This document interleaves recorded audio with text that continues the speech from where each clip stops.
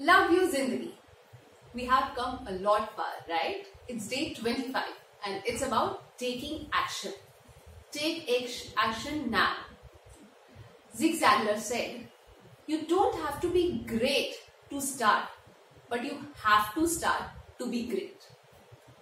Understanding how to achieve a goal or complete an exercise motivates us to not only finish what we started, but to never ever give up on achieving this goal. If a goal seems too difficult to achieve, then break it up into smaller manageable milestones. If we understand how to do certain actions, then we are more likely to follow through and make them part of our daily routine.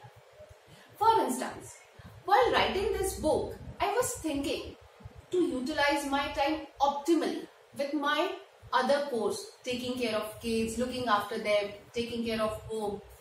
So I chalked out a schedule wherein I was giving a specific time to each activity, listing the thing which need to be completed in stipulated time. It not only accelerated the process but also gave me ample time to spend with my kids, to be with my kids. Finding out how helped me. It will help you too. Have plan, process, template to complete task, goal, work in hand. Stop setting goals. Goals are pure fantasy unless you have specific plan to achieve them. By Stephen Covey.